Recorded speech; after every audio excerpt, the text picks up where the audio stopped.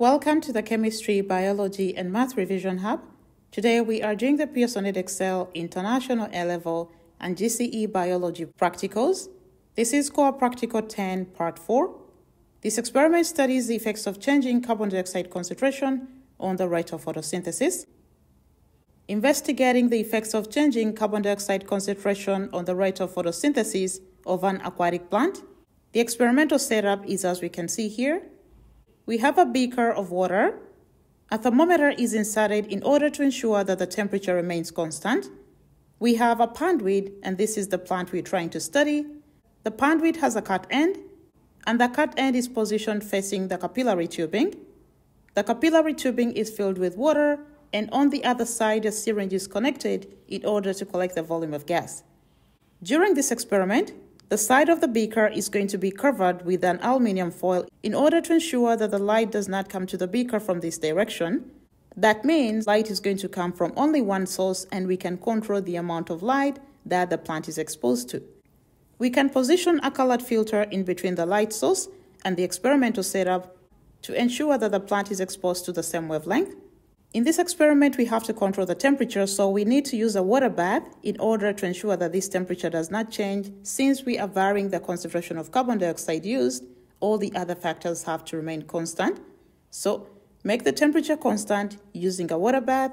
Make sure the light intensity is constant by ensuring that the light source is positioned at a specific non-changing distance from the experimental setup. And using the same color filter will ensure that the wavelength does not change. So the procedure is as below. Place a piece of conduit, approximately 10 centimeters long, in a large beaker of water. Remove bubbles gently by running a finger and thumb over the surface of the conduit and the water. Cover one side of the beaker with aluminum foil so the light can only enter the beaker from the other side. Add 0.5 grams of sodium hydrogen carbonate to the water and leave for 5 minutes. Then position the bench lamp at about 10 centimeters from the beaker. Allow the conduit to adjust for 5 minutes, and then fill the capillary tubing of the photosynthesis with water. Place the funnel end of the tubing in the beaker of water and position the conduit with the cut end at the top of the funnel. Attach a paper clip at the opposite end of the conduit to position its weight correctly.